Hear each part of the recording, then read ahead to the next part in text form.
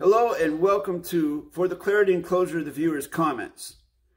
I'm just going to say a few brief things before we begin. Number one, when you choose to comment on my YouTube channel, there are terms and conditions, there are rules that you must follow. It's my house. I expect you to follow the rules. If you don't, your comment probably will not be published. Also, I ask that you be honorable and graceful, i.e. respectful of everyone here. Please don't go around telling people what they should or shouldn't do. And if you come here making claims about this or that or the third or something that's happened to you or whatever having to do with grammar or courts or whatever, you better be able to certify your correct sentence structure knowledge, because this is a correct sentence structure channel and I am going to call you to the carpet on it if you start making claims about something that you perhaps don't know what you're talking about. It's very important for the safety of the vessel. If you have closure on correct sentence structure, you should be able to provide that proof like that, on the spot. So keep that in mind. The energy you bring here, I will return. I will balance it out with Rule 1, Rule Equal. So without further ado, let's get to the comments. Our first comment comes from someone named Rober Hardcore Beats. And they're commenting on a post that I put in my community section where I talk about an individual that calls themselves the Commander-in-Chief, the Mustard Mastered, Postmaster, Genital, or General, or whatever it is.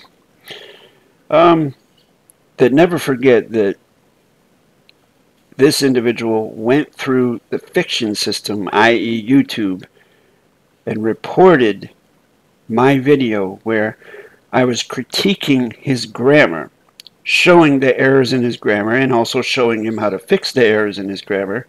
But because I used footage from his video, they filed a copyright strike against me. He and his caregiver or girlfriend or whatever. So I just want to remind people of that an individual who claims to have so much authority and so much correct sentence structure knowledge and power that he can take over the Supreme Court and disqualify the Universal Postal Union and whatever else, that he really doesn't have any power in those regards. Actually, only the power that you give him. So therefore he had to resort to YouTube. I gotta digress here. Thousands of YouTubers make videos, reaction videos, using music, footage of music, copyrighted material, music. They use it. They say good things, they say bad things. Some of these people have millions of subscribers. And the copyright owners of those videos do not put a copyright strike on the users of the videos, of the footage. They don't do it. They could, but they don't. So why do you think this individual would do such a thing? So this is in relation to that, and Rober says, hey man, so who is the man in charge then? Just asking, because I see a lot of people claiming they are. Well, Rober, let me ask you, why do you feel the need to have a man in charge? Why not a woman in charge? Or more importantly, why anyone in charge? Why can't you be in charge? Because with correct sentence structure, communication, parsing, syntax, grammar, and the mechanics of autonomy that I teach, each man or woman is in charge of themselves, nothing more, nothing less. Well, I mean in charge of themselves, their biospheres, if they have children under their protection, so on and so forth.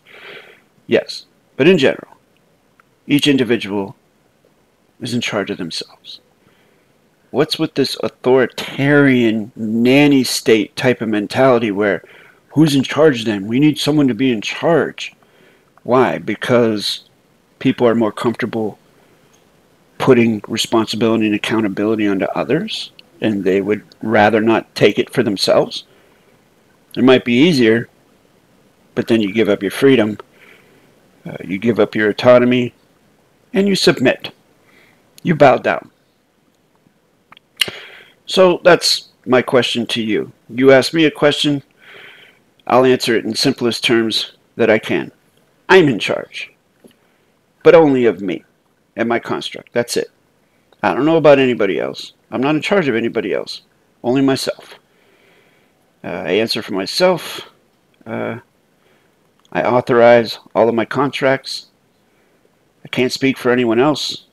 So there's your answer. Thanks for the comment. Next comment comes from Spencer. Thank you for your membership, Spencer. And they say, good closure on the testimonials.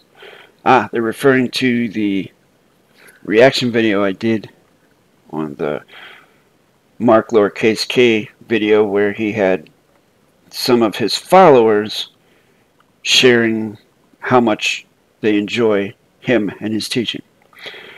And the Learner 1000 also commented on this same video, and they said, hi Jason, first of all I enjoyed this video critic. This is what I meant from my last comment on the video of S versus Jason.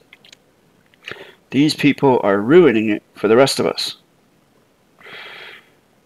As I explained in the comments to the Learner 1000, which I don't know their correct name, if at any time they'd like to step out of the shadows, come up onto the geometric level playing field of contract and participate with Rule 1, Rule Equal, Balance of Honor and Grace, then maybe they could share their correct name. Because I know, they know my correct name, but I don't know their correct name. So they're kind of keeping the geometric level playing field unbalanced. They're not on there. There is no such thing as anyone ruining it for anyone else with correct sentence structure when you're looking at it through that correct lens. The only one that can do that is you. Those people that you're talking about aren't using correct sentence structure. They're not. So how can they ruin it if they're not using it? That's like saying someone's out driving like a jerk, driving a car like a jerk, and then you say, well, they're going to ruin it for the rest of us. They're going to ruin our car. Well, they can't because they're not driving your car. Your car is your car. Their car is their car. There is no ruining it. They seem to be pot smokers that can't even speak correct fiction. Well, that's an interesting allegation. No wonder that S went to jail. He listened to MKC. I think you mean M lowercase c.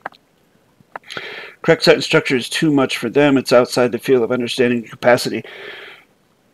Well, the Learner 1000, in order to make that type of assessment, reach that type of conclusion or judgment, then you yourself must have closure on the grammar in order to be able to assess someone else's knowledge level. Do you have closure on the grammar? Do you have a position to make a judgment on someone else in that capacity? Because if you don't, now you're making an assumption, presumption, and incorrect sentence structure.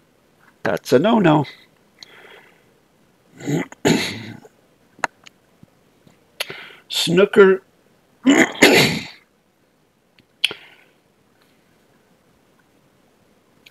Snookering's peanut butter.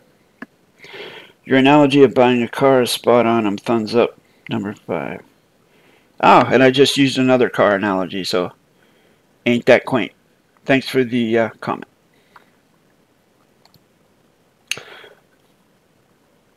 Another one from the Learner 1000, and they say, Dear Jason, no, I never intended to direct any demeanor towards you.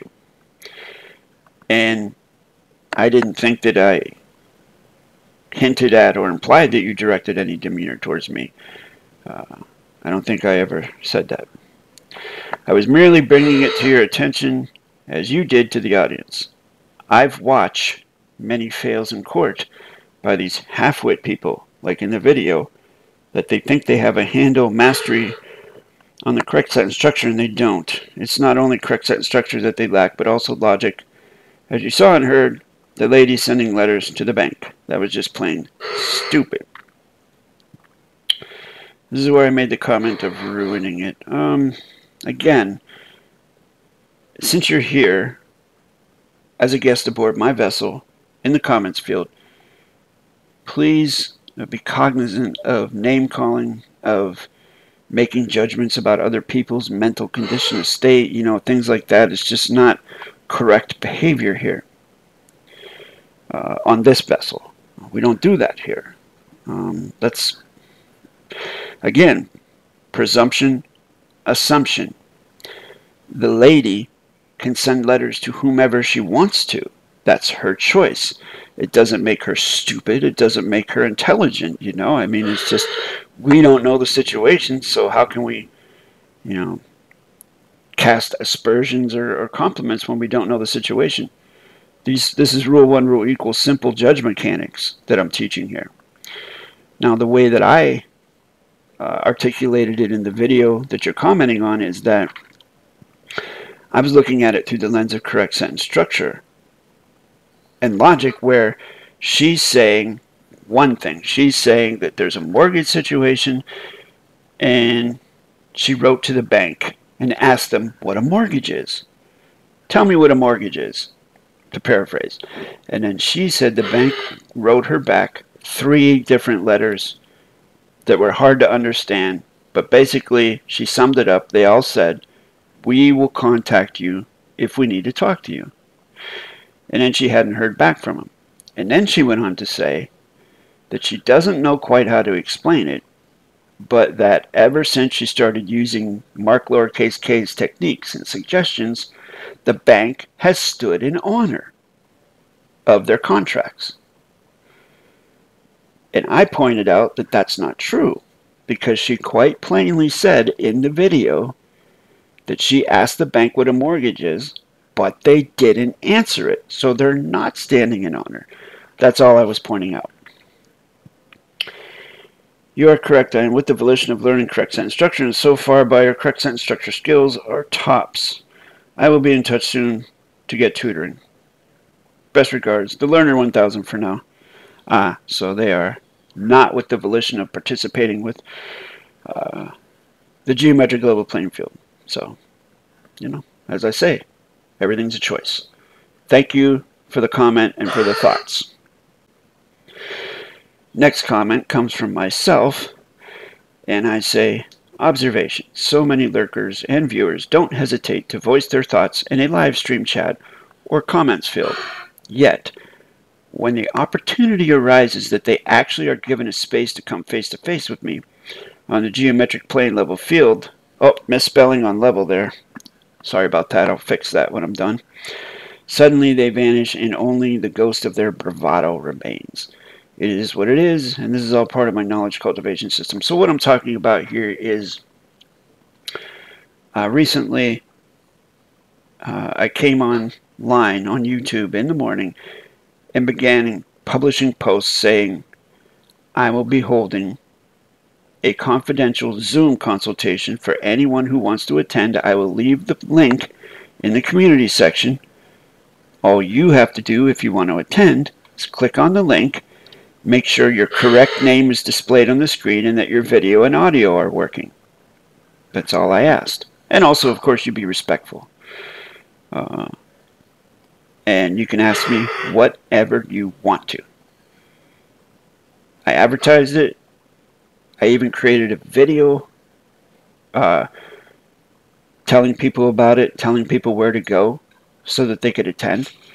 And in less than an hour, that video got 40 or 41 views. You know how many people showed up? 0.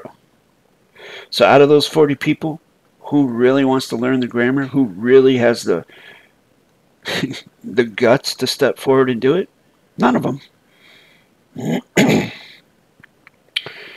So that's what I'm talking about here. So many people are willing to just type out enormously long comments, as you can see in these comments videos. This one, the last one, Every single comments video, you can see very long comments from people willing to voice their opinions, whether it's positive or negative. But when it comes time to actually get up close and personal, face-to-face, come up on the carpet, very, very, very few people have the courage to do that. But those that do, those are the ones that I predict will succeed and learn the grammar. Next comment comes from someone named Chilperjerg Patriota.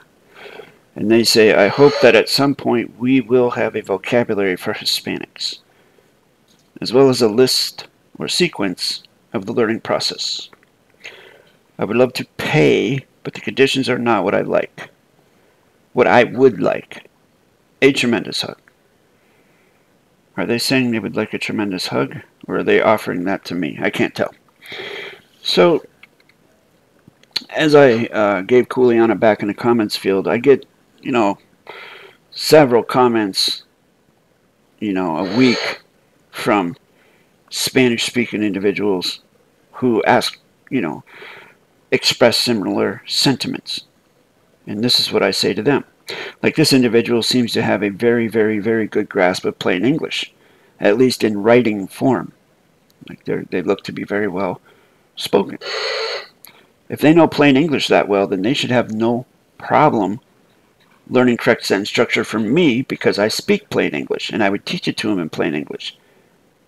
And then if they have the tenacity and gumption to follow through and get closure on it and complete the classes, then they can create a vocabulary for Hispanics and a Hispanic list or sequence of the learning process. This is what I did when I created my YouTube channel in 2017, 2018. I saw a void and I filled it. I created something that people needed.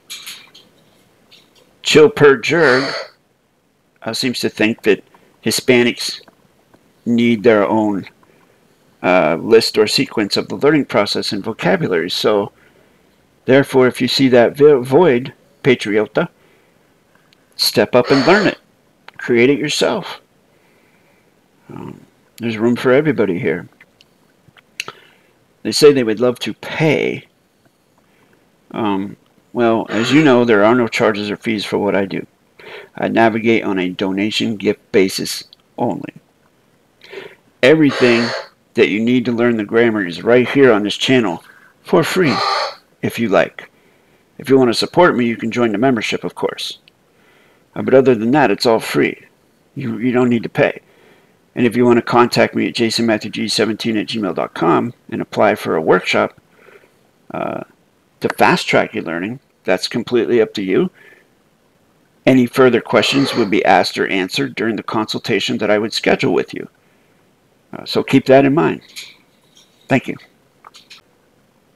Another comment from Chilperjerg Patriota, and they say, I missed a long-awaited free class, and it's not because I want everything for free, as I know many are claiming it with a right and obligation of those who are prepared to give it all away for free. I'm not sure I understand what they're articulating there, but I do know that I do not participate with the concept of rights, because rights come from an authority, and I don't recognize any authority other than myself. I myself, with the little and nothing that I share with you, only loose information that little by little I am finding of all these topics hidden by the deceptions of the system that enslaves us. Again, I disagree. I don't think anything's hidden. If you're willing to put in the blood, sweat, and tears, put the legwork in, you'll be able to find what you wish to learn. And if something is blatantly classified or hidden away from the public, then it's not worth knowing anyways. It makes no difference. Because anything that happens with the balance of honor and grace, maintenance of rule 1, rule equal, happens on a geometric level playing field. And when you classify something, you violated that. You are in violation of rule 1, rule equal. And I don't want to contract with you anyway, but that's just the way I do things. I know it is frustrating what is happening on the planet, as you very well expose the one of the 1% that is really following the process to unlearn and learn what is correct as the quantum grammar for the process of the claim. As far as I'm concerned, it's not frustrating to me. I'm not frustrated at all. I'm actually very happy because I firmly participate with the concept that everything is as it should be and everyone has a choice. I mean, if you're frustrated, I do have empathy for you. If you learn correct sentence structure, that might be one way to ease your frustration and come into a more calmer, conditioned state of psychology. I haven't even started the claiming process yet, but I try to understand what I can without knowing English. Well, it looks like you know English pretty darn good. As far as I can see, I have students that can't speak English half this good, and yet they can learn correct sentence structure. Although it's not the same as enjoying a class as it should be, tremendous hug, no perjury, Juan Esmeraldo con Rivera Guajardo. Ah, Living Man UCC. So they've done the common law UCC thing.